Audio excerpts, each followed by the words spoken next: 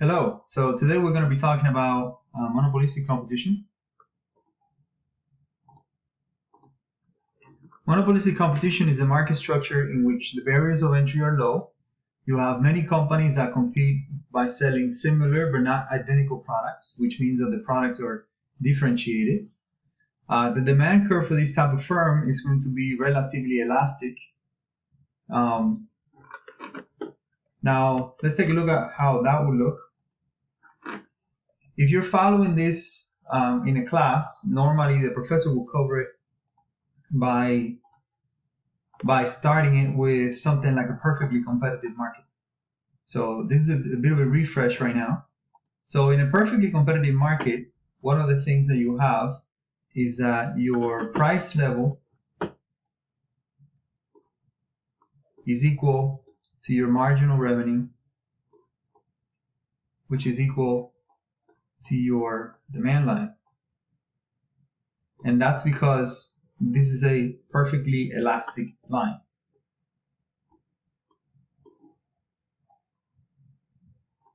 So this line is perfectly elastic. Now, this is for what we call perfect competition or a perfectly competitive model. So, perfect competition. All right, now for a monopolistically competitive model or for monopolistic competition, what we have instead is we have a sort of downward sloping line that is relatively elastic, and that will be your demand line. And then because prices change depending on the quantity that you produce, then in a monopolistically competitive model, what you're going to notice is that your marginal revenue line will lie slightly below that.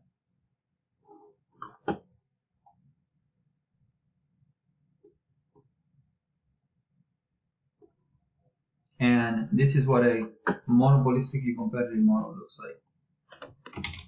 So this is monopolistic competition. So again, the line is still elastic. It's just not perfectly elastic like it is in perfect competition. Now, the best example in this particular industry is the retail industry, where they have a differentiated product. In other words, if you go to a Nike store, it's different than if you go to a Payless shoe store or a Walmart. And if you buy shoes that are sort of higher brand name, then they are different than if you buy shoes that are sort of let's call it less brand name or less recognized. Because these firms can affect prices even slightly, the marginal revenue line, it's going to be below its demand line. So the marginal revenue line is no longer going to be tied with the demand line. Instead, it's going to lie below, and that's going to change a little bit the way we do profit maximization. So let's get into profit maximization. Now, in order to do profit maximization in a monopolistically competitive model,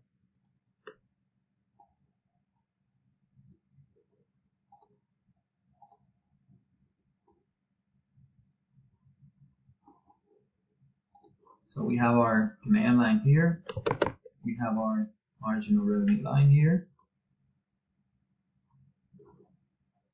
This is our price level, and this is our quantity level. So in order to do profit maximization here, we're going to have to draw our cost curves as well. So our marginal cost curve is here. And let's come up with let's say an average total cost curve that does this. Okay, so this is our average total cost. Now we're still going to follow the profit maximizing rule, as at this point you should be able to remember this. So the profit maximizing rule is we're basically going to find the point where marginal revenue equals marginal cost, and that's going to be the quantity that we're going to be producing.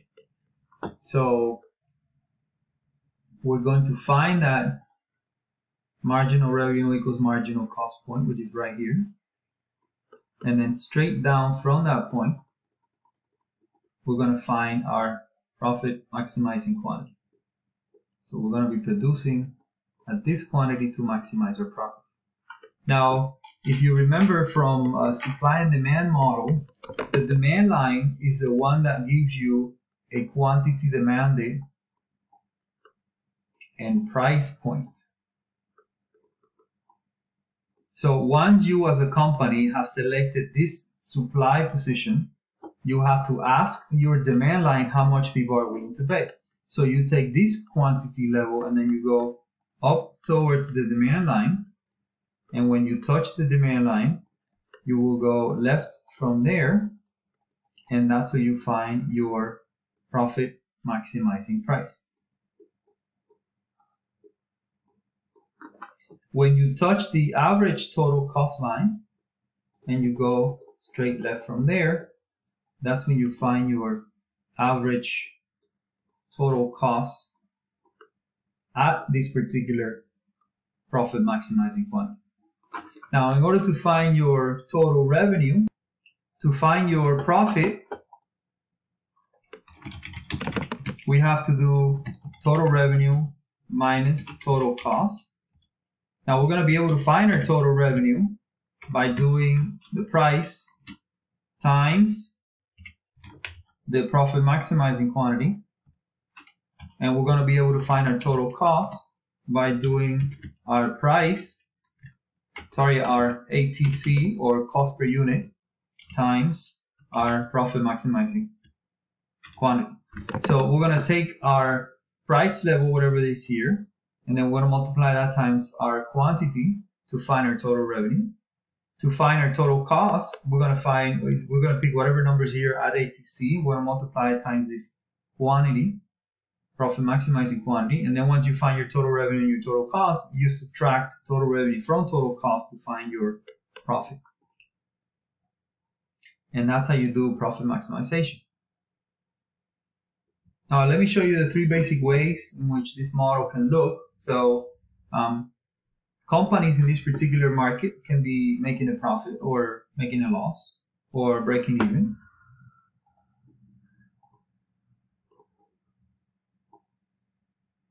So let me show you the three basic graphs next to each other.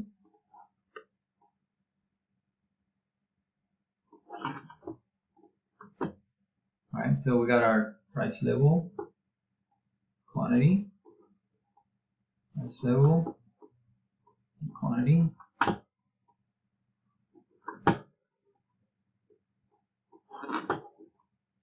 Okay, in here we're going to do a company with a profit. In this one, we're going to do a company that is at a break-even point when they maximize profits. And then in this one, we're going to do a company with a loss,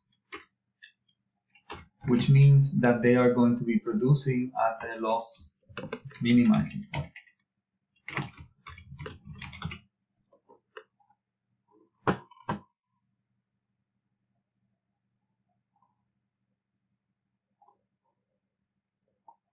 Okay, so we have our demand line and our marginal revenue line.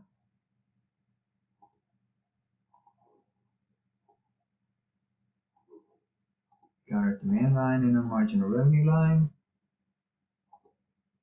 And we have our demand line and our marginal revenue line. Make sure I label these. So I got my demand, I have my marginal revenue,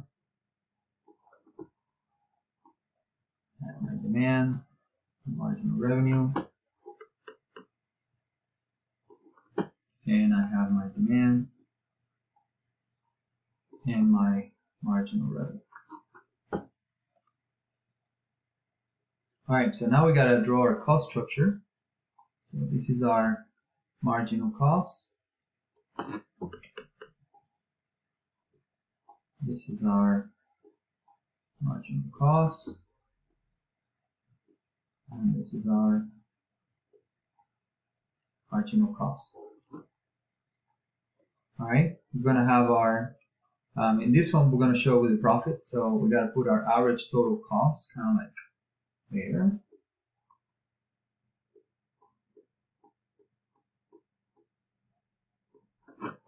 All right, this one we're going to do a break even. So make sure that the numbers match. So we're going to be there producing.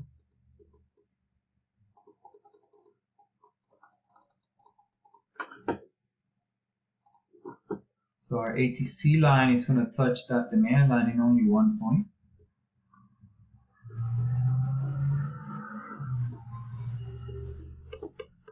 And then in here, to have a loss, we got to create an average total cost line that is much higher than that demand line.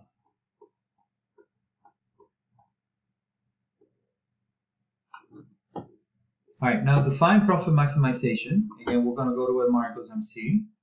That's our profit maximizing rule. Then straight down from there, you're going to find your profit maximizing quantity.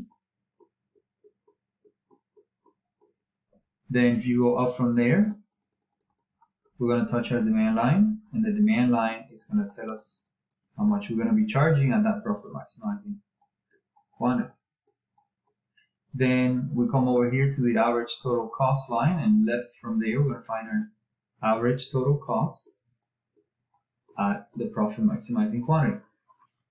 Now in this particular, when a company is breaking even, what we're going to notice is that at this profit maximizing quantity, my price is the same as my ATC. In other words, my price per unit is the same as my cost per unit, and therefore I'm breaking even. I'm neither losing money nor making money. Notice that here my price level is higher than ATC. And then over here, when I go to M equals MC, and I find my profit maximizing quantity, I have to travel to my demand line straight up to find my price level. But then I gotta continue to touch ATC, and then that's where I find my cost per unit. Now notice that in this case, the ATC is higher than the price level at Q star. So in this case, you're going to have a loss when you calculate your total revenue minus total cost. If you look at this right here, you're going to notice that the price and the ATC are exactly in the same place. So you're going to break even there. And notice that in this one, if you look at your price and ATC, the price is higher than ATC. Therefore, you're going to have a profit in this case. So this is what the graph looks like with a loss. This is what the graph looks like if you're breaking even. And this is what the graph looks like if you have a profit. Now, what happens in the long run in this particular market? So to understand that, let's go back to the characteristics. So notice that in this market, the barriers of entry are low, which basically means that other companies can come in and take market share away from particular individuals. So in the long run, one of the things that's going to happen is that companies that can are going to come in, and competition is going to develop.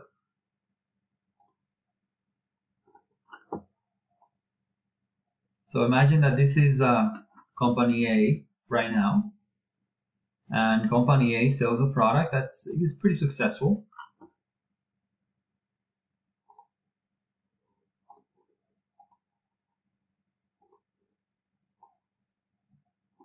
So they have their demand and marginal revenue line. Now, if your product is successful, one of the things that's going to happen is at some point, somebody's going to want to join. And that's kind of like what happens in the long run. So in the long run, what's going to happen is company B is going to come into the market. Company C is going to come into the market. Company E is going to try to come into the market. So all of these companies are going to add pressure, and they're going to steal market share from the company that's already in the market. stealing market share is the same thing as saying that the demand line for this company A is going to shift to the left. And so will the marginal revenue line. So marginal revenue on demand will be shifting left as companies join the market and they steal market share from company A. Now, as they're stealing market share, let me draw a new line for this. After these companies have joined, then company A is going to have to reassess their production point by following the same profit maximization.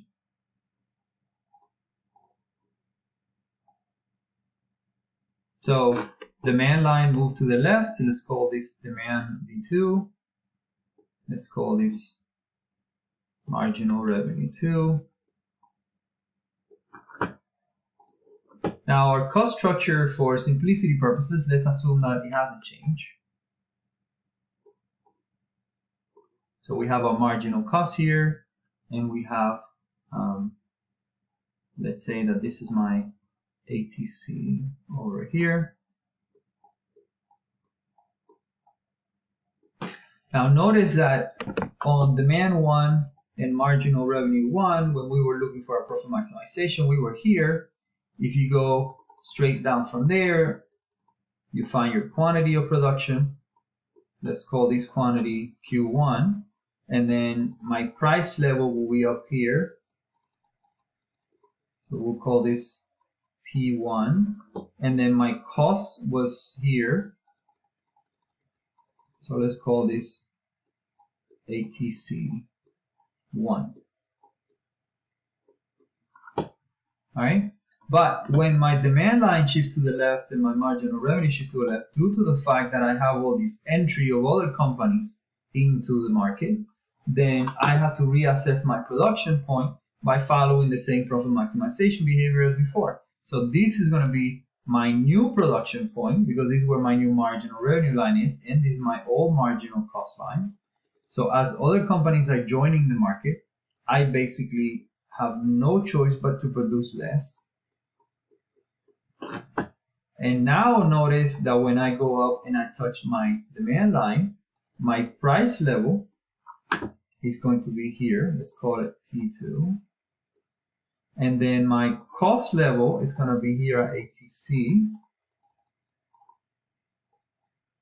And notice that in this particular case, I go from having a profit to heavy competition and therefore having a loss. So before, my price was higher than my ATC and therefore I had a profit. And with my demand line shifting left due to competition, my ATC is now higher than my price and therefore I have a loss. And that's the basic process of competition using this particular model of monopolistic competition.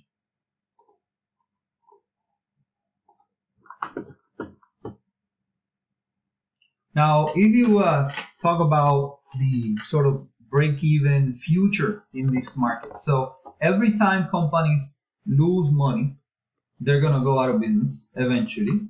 And one of the conversations that we've had before is, where is the shutdown point? So companies are going to continue to produce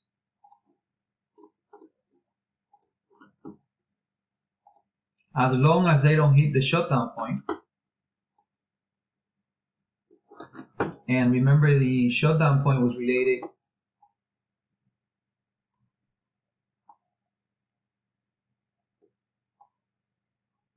so if I have my average variable cost line here, I have my average total cost line.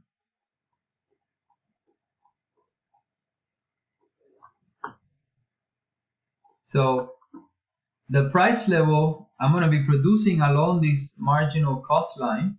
And when my price level drops below ATC, I start having a loss. But then I can continue to operate at a loss because I can borrow money. But then once my price level reaches this point here, then I basically have to shut down. And this is what we call the shutdown point.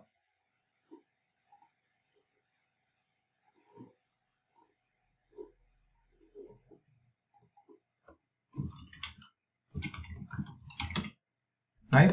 So at the shutdown point, I'm basically gonna quit doing business. Now, what happens if you fast forward this sort of model into the future is that all the companies that are not cost efficient or have high cost of production would eventually have to shut down, and then leaving space for the companies that do have more cost efficiencies, which will stay in business. As a consequence of that, in the long run, we're going to find ourselves in this sort of equilibrium where companies are always are basically breaking even, and this break-even point here is where we find ourselves in the long run. So this break-even point is also known as the long run equilibrium for this market. So this is the long run equilibrium position, because all the companies that have losses will eventually go away. All the companies with profits will stay in, but every time there's a profit, another company will come in, so their profits will get smaller and smaller and smaller over time. And then what you see that's left in the long run is basically lots and lots of companies that are basically just breaking even or barely making any profit. All right, now what's so special about this particular market versus, say, a perfectly competitive market? Well, the biggest one is really product differentiation, and that's what we have seen in the last few years. That companies are spending a lot of money on marketing. Marketing is basically all the activities necessary for a company to sell a particular product, which could start with the idea of the product and development of the product. How do you present it? Creating a campaign that is successful over time, and then of course managing your brand as time goes by.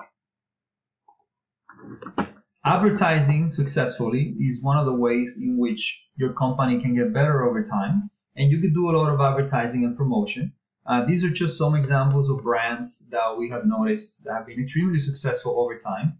And defending your brand name is another thing that you have to do constantly, because plenty of companies have issues, and especially with trademarks and copyright, things of that sort. So lots and lots of companies have issues with other companies all the time, and they have to defend their own brand name regularly.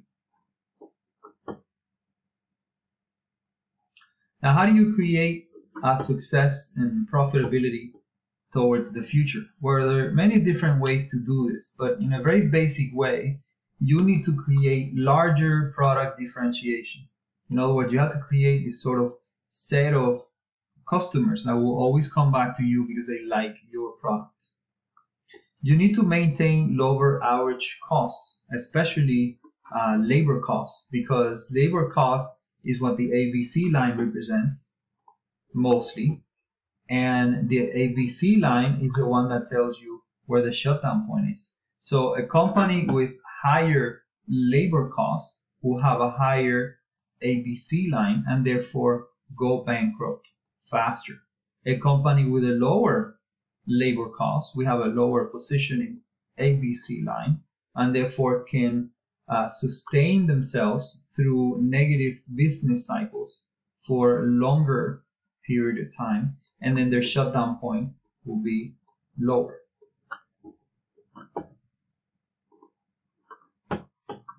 Now, market success, as we all know, depends on several things. When do you start your business? If you look at the example of the COVID-19 2020 recession, for example, at the beginning of the year, everything looked great. But towards the month of March, it was obvious that the economy was about to go into a recession.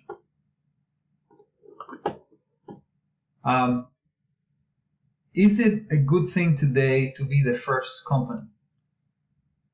The problem with being the first company in general is that the first company has to spend a lot of money on research and development. And a lot of the time, spending money on research and development is a good thing, but a lot of the times it also means that your costs of production are really high because you have to spend all this money on research and development before you put the product out there. A lot of the times today, it's really better to be the second company.